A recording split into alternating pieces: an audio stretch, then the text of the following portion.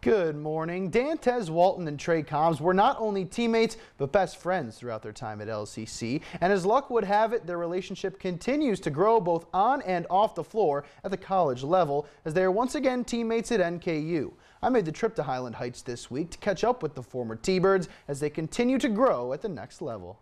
In 2015, Dantez Walton put his trust in his coaching staff before committing to NKU, and it's paid off greatly for the former T-Bird. Obviously, it was like blind trust because they had a little rough start, 9-21 the year before I came, and I believed him fully, and I believed in his plan, and obviously we turned it all around, and I'm here today like with win-win victory. Freshman year didn't play a lot because he was on a good team.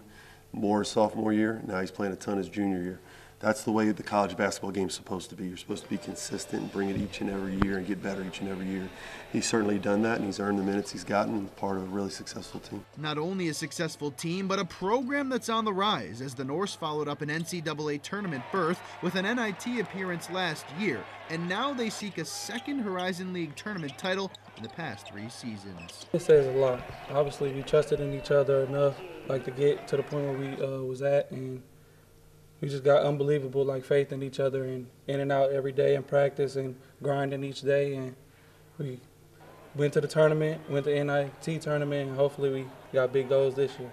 Dantez isn't the only former T-Bird turned Norse. He's joined by his good buddy Cobbs, who's out for the year with an ACL injury, but the junior just keeps on fighting. If you had to describe Trey, you'd say he's a fighter, and he's been put in positions where he's had to fight, and I look forward to the time where he reaps those rewards. I believe things happen for a reason, and I believe I'm here for a reason. And you know, I had to dig myself back out. I mean, you know, I've been here before with my shoulder, and I believe I'm going to dig myself right back out. It's kind of like a dream come true. Like you get to play with your best friend in college, and you just get to be with him around him every day, and you ain't got to take on this task alone.